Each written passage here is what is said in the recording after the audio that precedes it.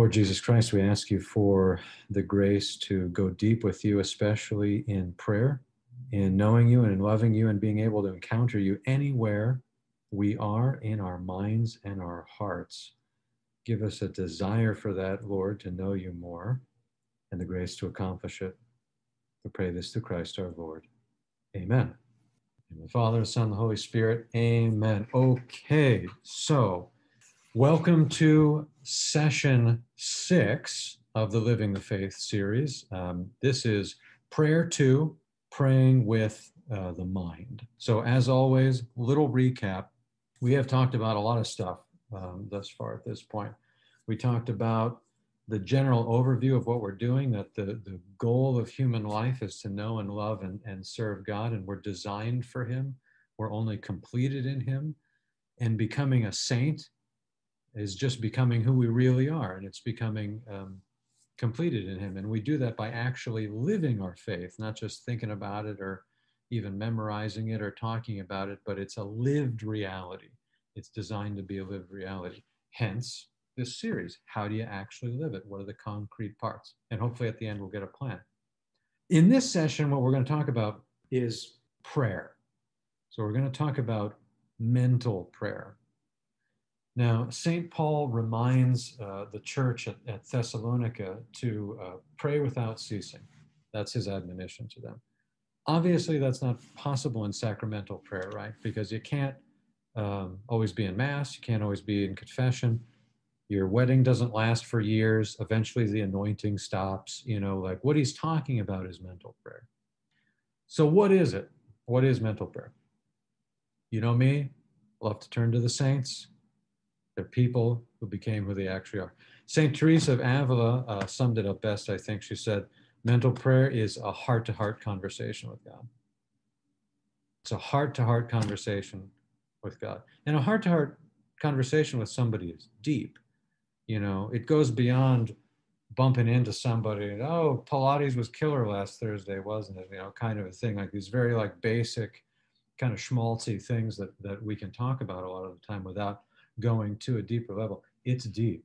Or St. Teresa of Calcutta, she talked about Eucharistic adoration, and she said, I look at him and he looks at me.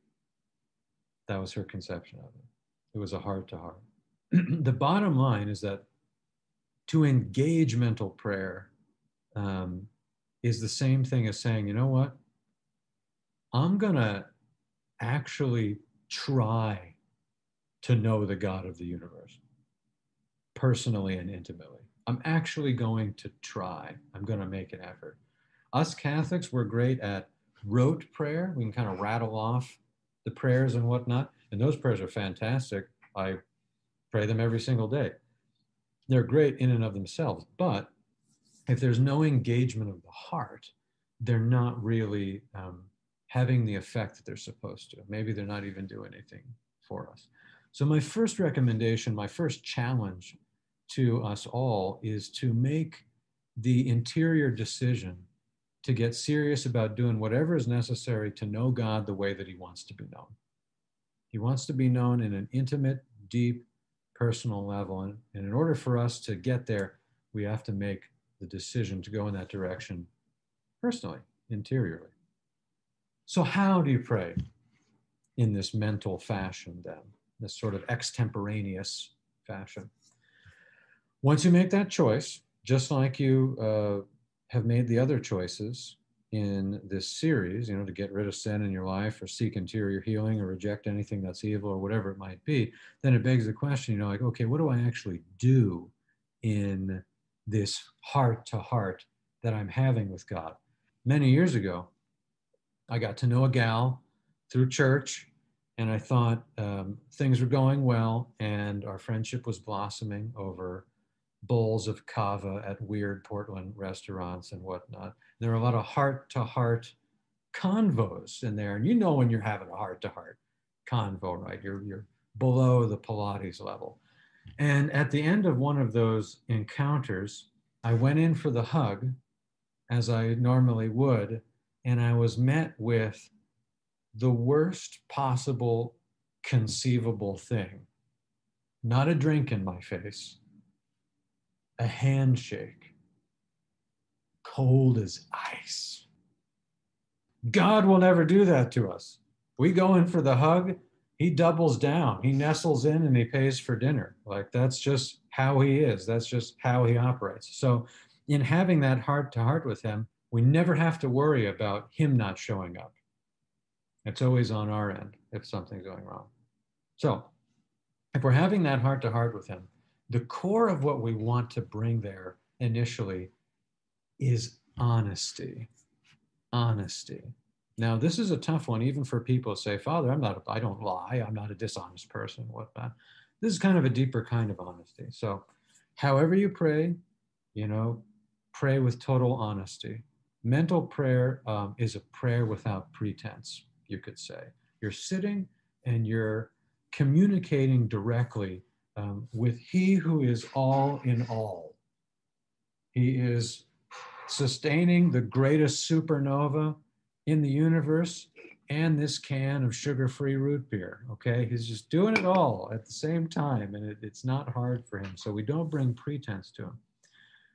You want to sit with him and bring your real self, not the fake self, to that meeting. We all have a fake self, but in this type of meeting, we don't have to put that mask on. It's just not necessary. Best thing you could do is just come as you are. Wounds and all, sins and all, everything. Just come as you are. He already knows where you're at, and he's the only one in the universe that can actually handle it, right? He's the only one that, given everything, no matter what it was, no matter how grave it was in someone's life, could absolutely handle it, would never, ever reject them. If we want to meet him really and truly, no fakeness, no mask, we can't hide from him in any kind of way. If we hide from him, there's nobody else to go to. So honesty is a not hiding. That's hard for some of us. That's hard for a lot of us. So if you feel that difficulty, make that part of the prayer. Lord, I need your help. I need your help. This is really hard for me. I'm not used to putting it all out there. Help me to trust you. Help me to trust you. He loves prayers like that. All right. So after we make the choice to get to know him in general, and the choice to be totally honest with him while we're trying to get to know him, then we have to know what to actually do. What are the walnuts and almonds? What are the nuts and bolts that actually go into this kind of prayer? Like I said, a lot of methods. There's a ton of methods of mental prayer. I mean, a lot of them. But there's some kind of gold standard methods, and those are the ones I want to go over in this session.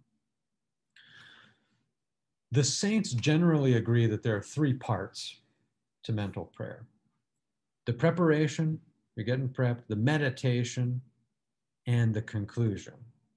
So we're going to lean heavily on St. Alphonsus Liguori and St. Francis de Sales, as I usually do, to help us kind of nail some of these down. The first part is the preparation. This is the stage where you've just sat down. You've arrived at a Holiday Inn Express in Central Point, Oregon. There's snow in the forecast. Your future is uncertain. And you've said, okay, I am going to pray to God now.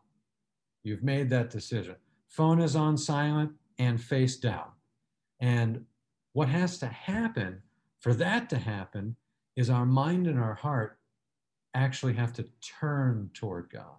I think of it as a physical turning, even though it's metaphysical. Our attention, our affection, our whole being moves via some kind of act of will in the direction of being itself.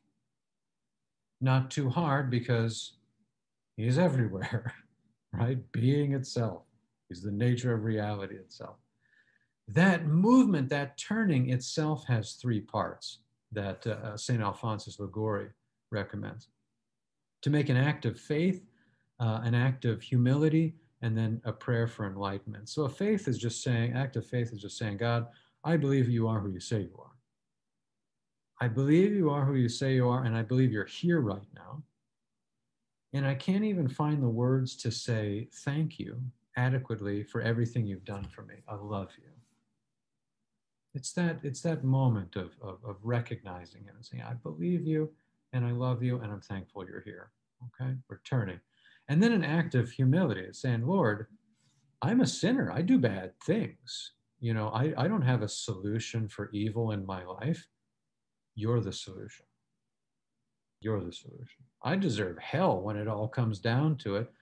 But I believe that if I follow you, you'll save me and I'll be with you forever. You're the solution to the evil in my life. Okay. So it's acknowledging him, and then it's acknowledging where we're at too. No matter how much we're killing it with our daily rosary, we still got to admit that we're sinners. And then thirdly, a prayer for enlightenment. This is just your heart saying, I don't have the light. I'm not the light. You're the light. You're the way. You're the truth. Shine supernaturally into my mind and my heart right now so that I can get something out of this prayer time, so I can know you and what you want from me. Very simple. You're praying for enlightenment to actually know something. And then St. Alphonsus says, end it with a Hail Mary, end it with a glory be to the Father, to St. Joseph, pray to your guardian angel, pray to your patron saint, boom, boom, boom, boom, boom. All of that should happen pretty quickly. You should be able to do it in a sense that it flows very smoothly and effortlessly. That's the first part. That's the preparation. That's just getting in the right space, okay? Then the second part is the meditation. This is the meat and potatoes of mental prayer. You're using your mind, you're using your heart, and you're using this thinking, rational, intellectual part of your soul to go spiritually deep with some kind of truth and some kind of reality. And so what we do in the meditation and the meat and potatoes, we have to identify what kind of meat and what kind of potatoes. Chicken and a russet is different than beef and a Yukon Gold. Okay, so we have to determine like what exactly we're gonna. There's a few things we can point toward. There's a few kinds of meat and potatoes. The objects of meditation are primarily the scriptures, sacred scriptures, writing of a saint, or some kind of spiritual truth. Meditating on the scriptures, that is a sponge that never runs dry. It's a towel that you can't wring fully. 2 sessions from now, we're going to go deep with that and talk about Lectio Divina, like how to actually pray with the scriptures and suck the eternal truth out of them while you're with them. We'll talk about that more. But for now, the sacred scriptures, meditating on a scripture, perfectly acceptable. The writings of a saint. You know me, I love Introduction to the Devout Life. But there's Interior Castle, there's Story of a Soul, there's all kinds of spiritual classics out there, just little bits from a saint that shows you how to become a saint, how to actually go in that way. Or there's the more free-flowing version, and that's a spiritual truth. Could be the reality of the incarnation, the reality of the salvation that we have through the cross, the reality that by participating in the sacraments, we get divine life. The reality that there's evil, there's actual evil in the world, whatever it might be, like there's some sort of spiritual truth, and we're bringing that to our Lord, and we're narrowing it down to just a part. So don't try to consume massive amounts of material. That's not what this is.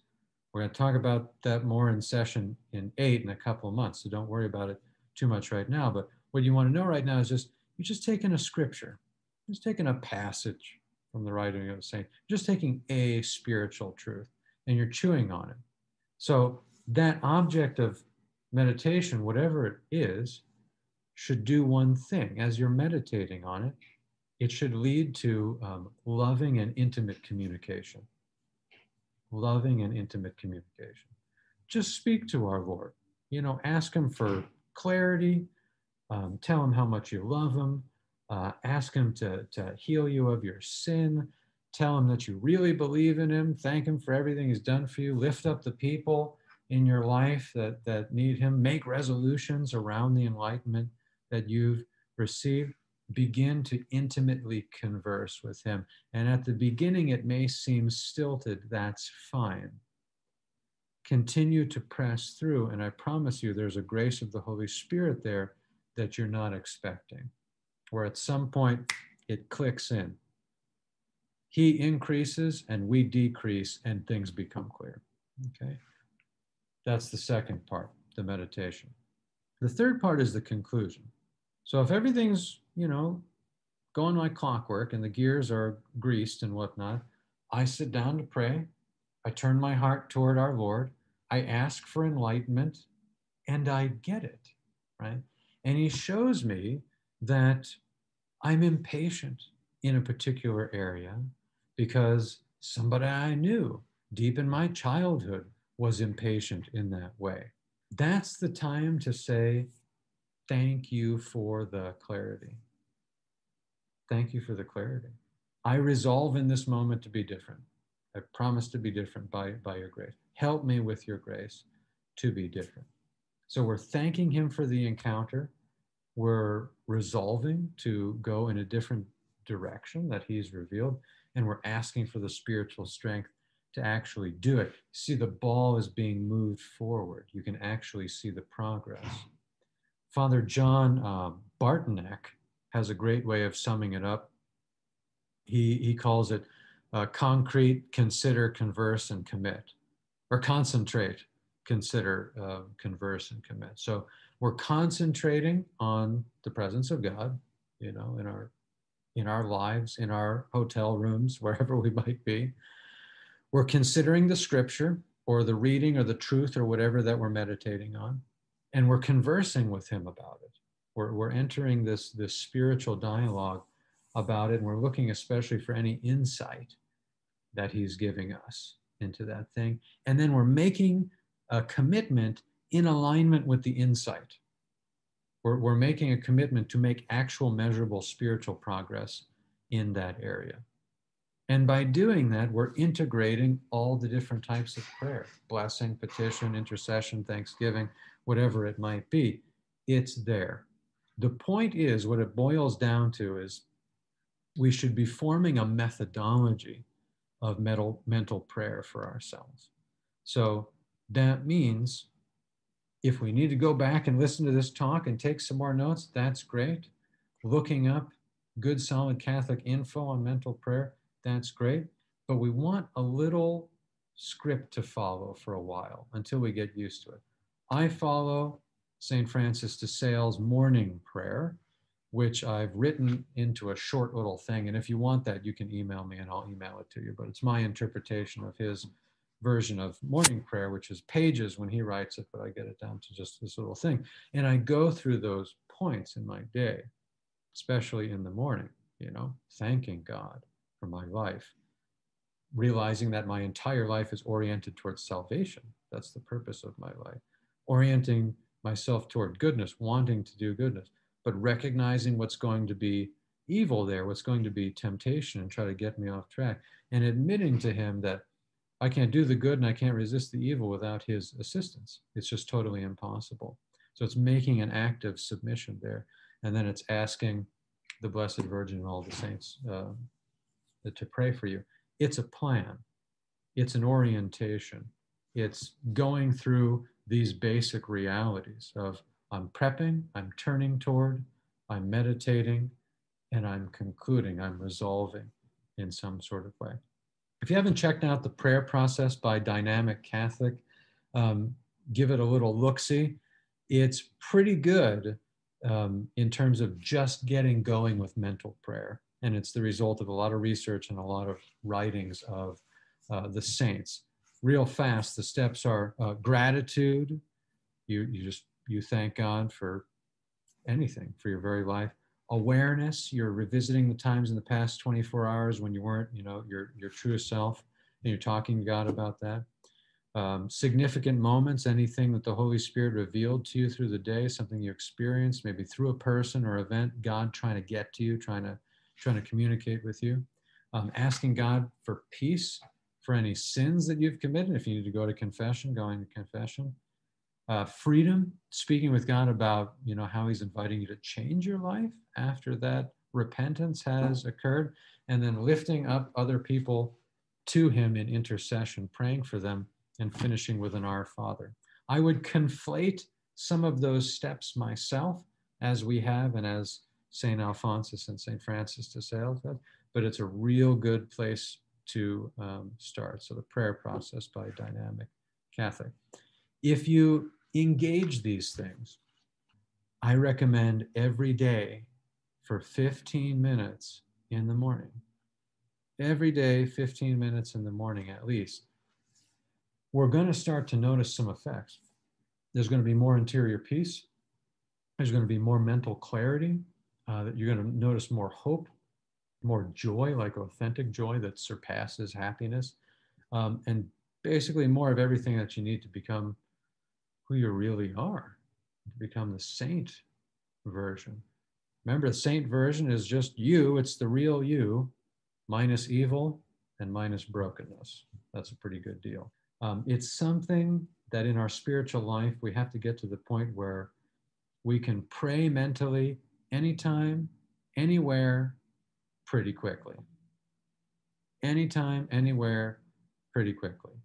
In church, in your bedroom, in a hotel room in Central Point, at the Grand Canyon, anytime, anywhere, pretty quickly. Because one of the keys to sainthood is to pray without ceasing, to all day be in loving dialogue with God about something.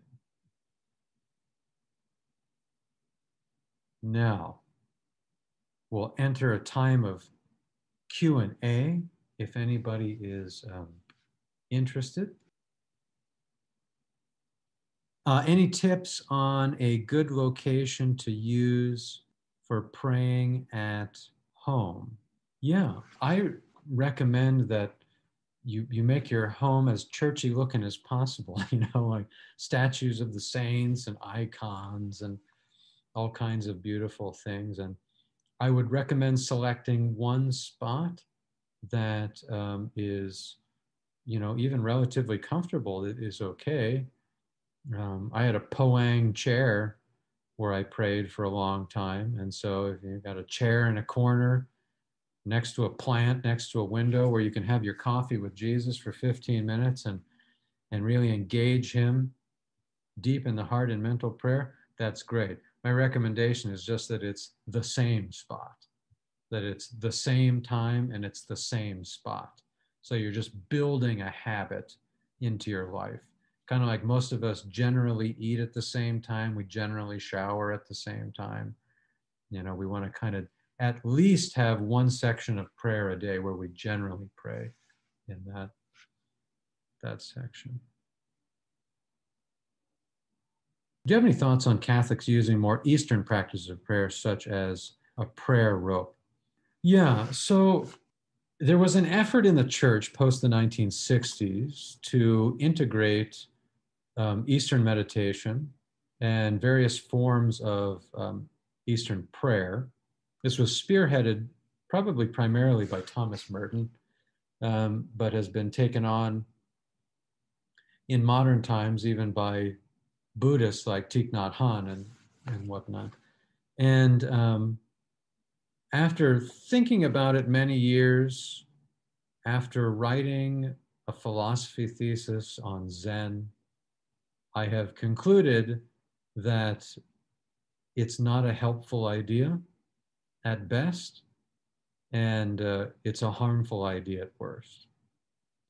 Simply because those systems developed purely from the ruminations of humans.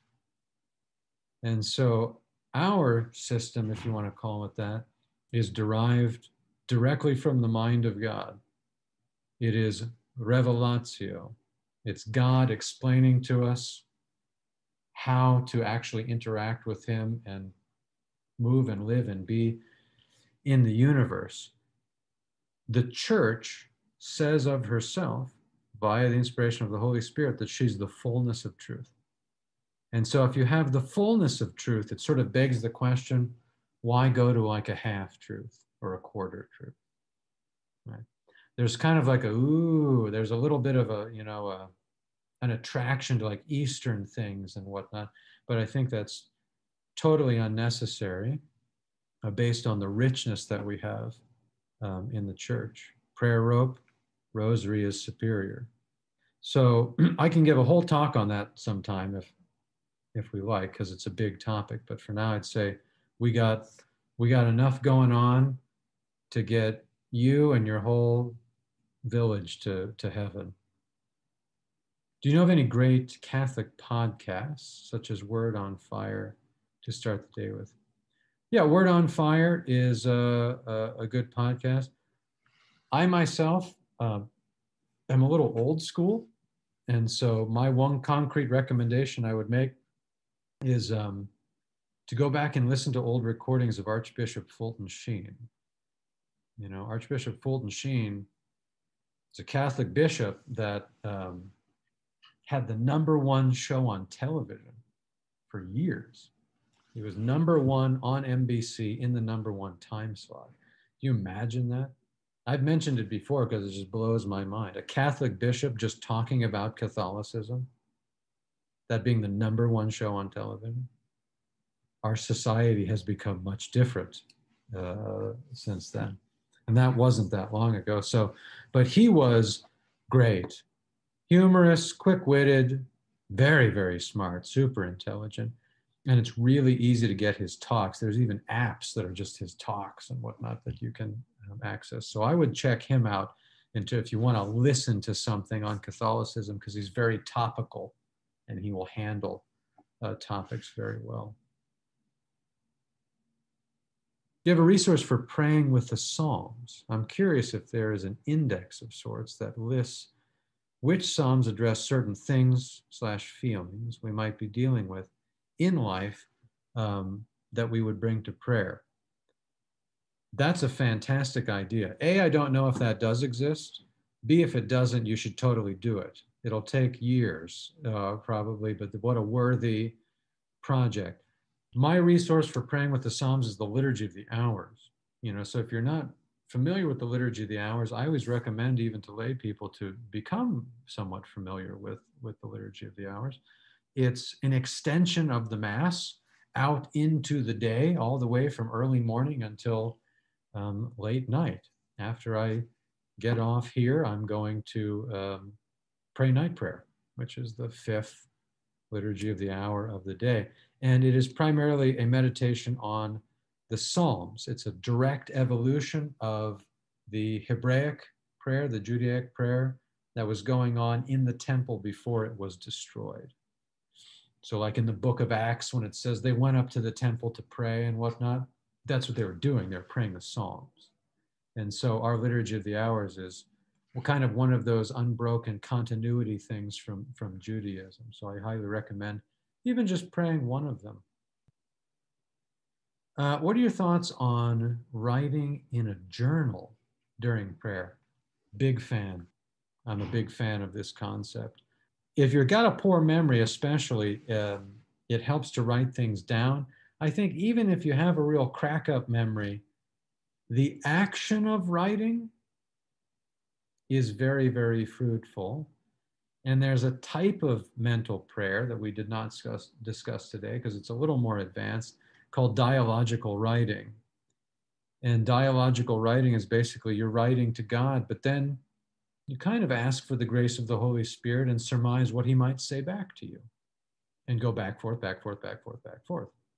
And the goal is that hopefully at some point you are purified out of the equation and you're actually getting some communication from the Holy Spirit on these matters. Journaling is also a great way to keep track of all of like, what are my wounds? How are they functioning? Are they healed? What do I need to still work on? Where are the entry points to evil in my life that still need to be closed off? What type of prayer am I doing? Why am I doing it? When am I doing it? Who am I doing it for? It's part of the PSP, gaining the personalized spiritual plan. You're getting kind of an ontological map, a spiritual map of what's going on inside of you and the plan toward sainthood. You know, we can't do anything without a plan. Becoming a saint's the hardest thing we'll ever do. It's not hard, it's impossible, and we need a plan. Any tips on identifying when or how God is answering you in mental prayer. Yeah, the act of humility is so important in the mental prayer because we don't want to get into a situation where we're kind of answering ourselves, even in that very overt dialogical kind of prayer and writing and whatnot. You know God is answering. You know you're communicating with God when you have peace. God communicates in peace, not surface level happiness, not the holly jollies. I mean, to the core of your being, you know you are where you're supposed to be, doing what you're supposed to do in that moment, kind of peace. It's an incredible reality. So if you're going to prayer and you are peaceful and you're engaging this process and you're meditating and you're gaining insight, the insight is God communicating. Remember that linguistics is a very low form of communication. We tend to think of it in a high form. And from the perspective of evolutionary psychology, it is very developed. But in terms of the universe, it's a low level of communication because the universe involves ontology, metaphysics. So if you're God and you have no limitations and you can just immediately transfer an entire paradigm into someone's mind, that's a higher form of communication. And he does things like that. So he will transfer ideas, transfer images, transfer feelings, transfer notions, transfer paradigms, and they'll be there and they'll be accompanied by a supernatural peace. And over time, we're able to discern better what is him, what is us, what is the world, what is the devil. All right. Thank you so much for joining me. We'll see you next month for session 7, which is Marian devotion. Very, very excited about that. I got tons of fun stories about Our Lady. So may Almighty God bless you, the Father and the Son and the Holy Spirit. Amen.